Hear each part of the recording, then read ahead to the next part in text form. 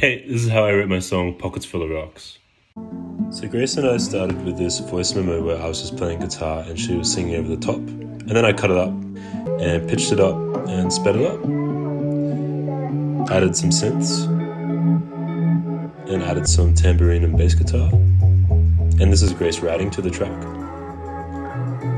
Then we recorded her verses. Then I remembered I had this old vocal from Emerson Leaf, and I wondered whether it would maybe fit the new song, and I pitched it up so that it fit, added some drums, and this is it almost finished.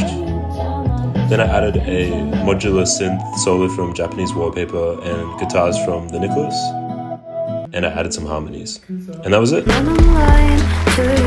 We get like this sometimes. I know it's alright, we'll be fine. I get like this sometimes.